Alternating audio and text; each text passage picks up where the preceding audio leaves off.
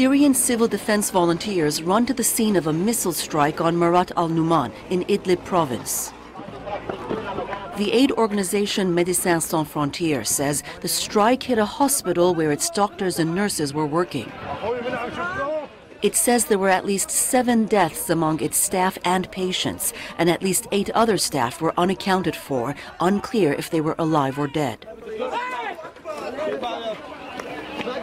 The hospital, it said, completely destroyed. A UK-based monitoring group that tracks the violence in Syria's civil war says a separate strike on the town hit another hospital, killing 2 nurses there. Dr. Mego Terzian is president of Médecins Sans Frontières and calls both strikes deliberate. It's clearly an attack against the medical mission.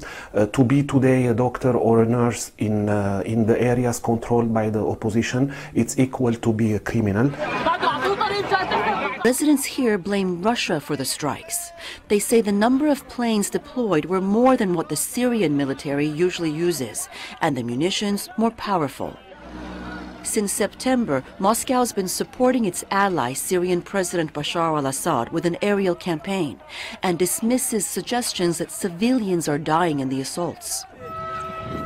Médecins Sans Frontières says it feels desperate and helpless against these attacks, but expects its work to continue in northern Syria, where it says few organizations still dare to work in the field.